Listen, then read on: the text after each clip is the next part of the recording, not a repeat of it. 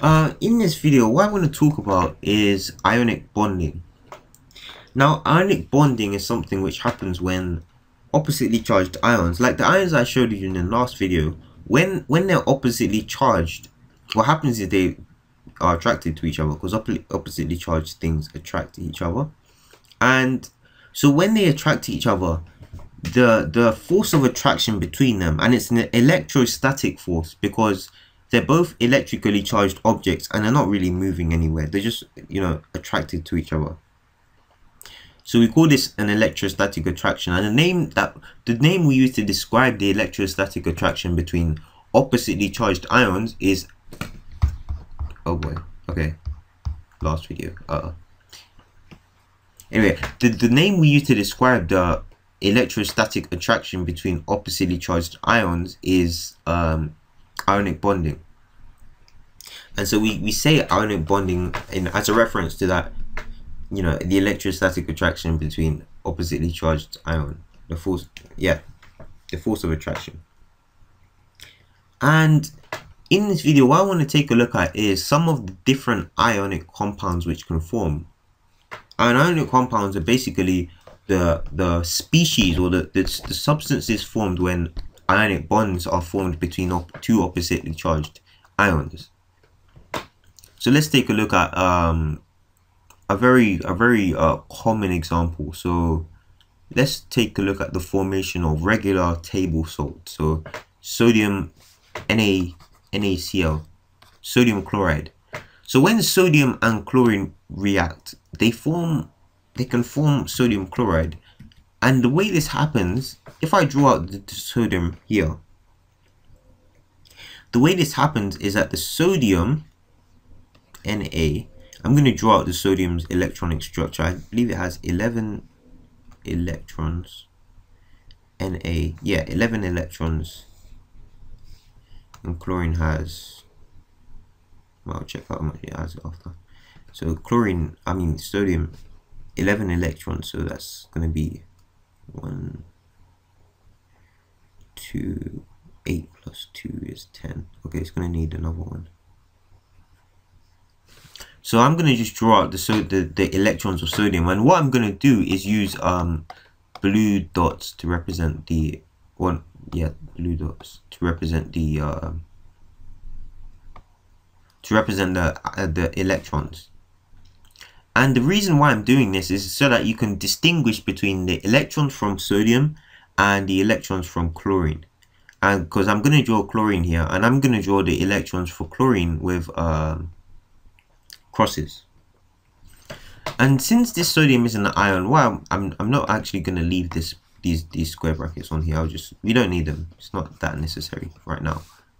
So I'm just going to draw up the electrons. So we've got 2 electrons in here, and we've got 8 electrons around here. So 1, 2, 3, 4, 5, 6, 7, 8.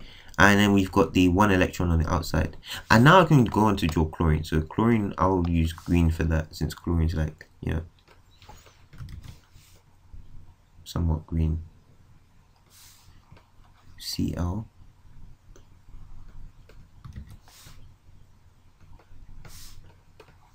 So chlorine has, I think it has 9 electrons.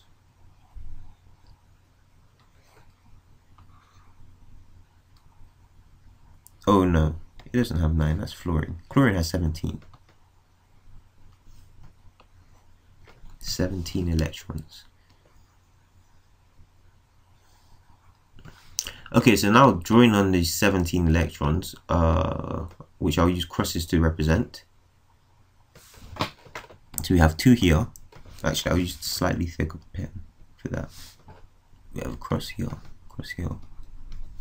Then we have the 8 electrons in this shell. So we have 10 now. And then we've got to do 7 in the outer shell. So 1, 2, 3, 4, 5, 6, 7. So now we have a total of 7 electrons. And we have an empty space here, And chlorine really wants to have a noble gas electronic configuration, and so does, chlorine really wants to have a noble gas electronic configuration, and it wants the electronic configuration of argon, right? And so what it needs to do to get this electronic configuration is take the electron from the sodium, and sodium wants to get a noble gas electronic configuration, and it wants the configuration of neon. So what they're going to do is strike a little deal, and sodium is going to give chlorine one electron, and by giving it that electron, not only is sodium going to form a noble gas structure, but chlorine is also going to form a noble gas structure. And aside from that, they're both going to form ions. So if I draw out this again, so I'll just copy and paste this actually.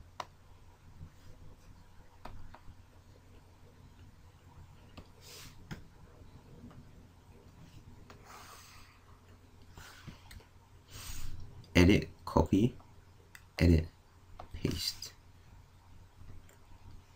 So now I have NaCl.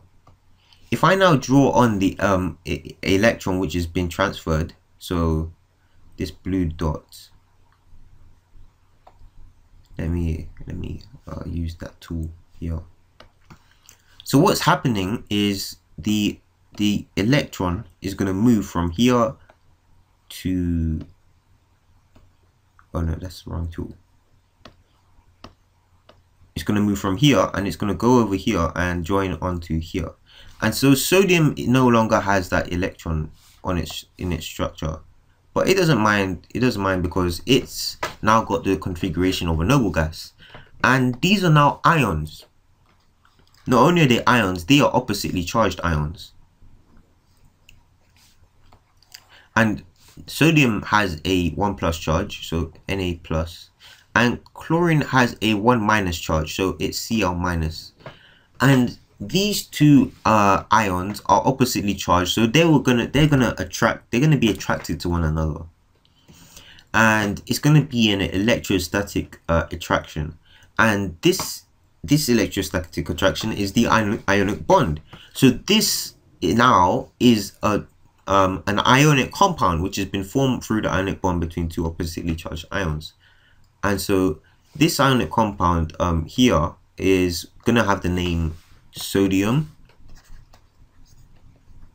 and it's not going to be called sodium and chlorine, obviously. Sodium chloride,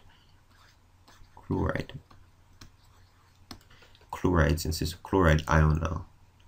And so that is the formation of an ionic compound. And if we were to take maybe a different ionic compound, maybe one which has more than 2 atoms in it, so maybe one which has 3 atoms which come together to form an ionic compound, like let me look at the periodic table, like maybe magnesium fluoride. And for this particular representation, what I'm going to do is I'm going to ignore the inner shell electrons. So what all I'm going to draw is the outer shell electrons for this particular one. So magnesium's here, and magnesium has 2 cross electrons in its outer shell, and the dot and cross, all it really is there for is to distinguish between the ones that belong to magnesium and the ones that belong to chlorine. They're practically pretty much the same. They're the same, but we're just basically showing a guide for where the electrons went. And the chlorine, so here we put the chlorine up, and chlorine is going to have 7 electrons in its outer shell. 7. So 1,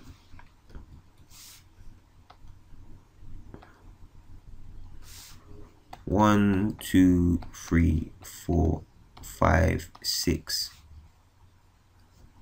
7. And we're not only going to have one of these chlorine atoms, we're going to have 2 of them, because magnesium has 2. Ooh, what just happened? Because magnesium has 2 electrons, and chlorine, each chlorine atom only really wants 1. So rather than that other electron going to waste, what happens is two chlorine atoms can now come in on this deal, and one of the electrons from magnesium will go to the chlorine. So what happens is one of these electrons goes here. Oh no, I did not just do that. Alright, I just did crosses everywhere by accident. I will change this up and put dots here instead. So dots. Yeah, so these are dots now. These are the magnesium electrons. I know they look quite big, but yeah. So what's going to happen here is the electrons are going to go from here to, one is going to go here and one is going to go here. And if we now draw out the chemical, like the formula of the magnesium chloride using the square brackets, we're going to have the magnesium. So magnesium, which is just going to have an empty shell. I'm not going to draw the inner shells. And this is going to have a 2+ charge. And then next to this magnesium, we're going to have the chlorine. So I'm going to draw one chlorine on either side of this magnesium.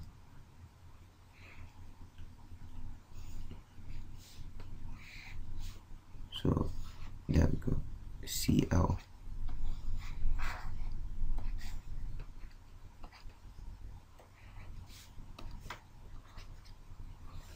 And the chlorine is going to have 8 electrons in its outer shell, since it's now got one from, each one has got one from the magnesium. I'm trying to get a good circle here. It seems to be flopping. Okay, I'll bear with that one. So we have here, we have 1 electron from the magnesium on each one, and the rest of them are going to be crosses. So the crosses which are just chlorine's original atoms. So cross here, cross, cross, cross, cross, cross, cross, cross, cross, cross, cross, cross. There we go. So this is basically the compound which is formed when magnesium and chlorine form an ionic compound through the donation of electrons, and well, donation and acceptance. And this would be called magnesium chloride. Magnesium chloride. Now I want to take a quick look at the periodic table to see which elements are most likely to form ionic compounds. And the ones which tend to form ionic compounds are the ones on the far left and the far right, excluding the noble gases. So these compounds usually like forming ionic compounds, and right now I'm talking about the ones which form singular ionic compounds. So it's not compound ions forming them, but single ions forming them. So it tends to be these.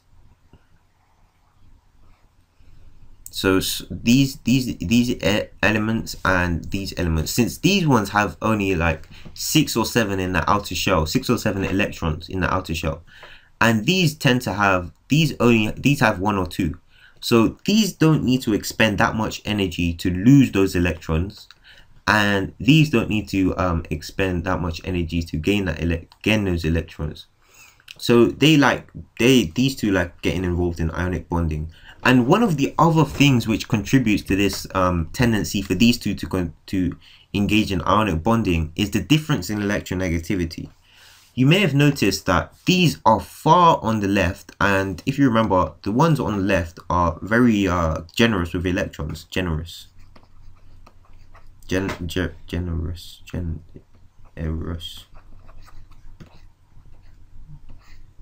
with electrons, and the ones on the right, on the other hand, are quite greedy with electrons.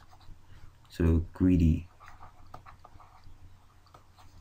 And I'm going to change color to red now and draw these are quite greedy with electrons. And so, due to the fact that they are very electronegative and these aren't very electronegative, and so these are going to want to steal electrons. These are the ones going to want to have more of a tendency to give away their electrons. And so that's why they like forming ionic bonds. And you can imagine that these ones in group 1 have 1 electron in the outer shell. So what these ones in group 1 are going to do are form 1+ ions, and the ones in the group 2 are have 2 electrons in the outer shell, so they're going to form 2+ ions, so 1+ and 2+. And these ones here are going to gain electrons, so their charge is going to become negative. And oxygen is in group 6, and the full shell usually has 8 electrons. So these ones are going to want to gain 2 electrons and form 2- ions. And these ones have 7, and they want just one more to form that 8, just one more. And so these ones are going to want to gain 1 electron, so it's going to have a 1- charge most of the time.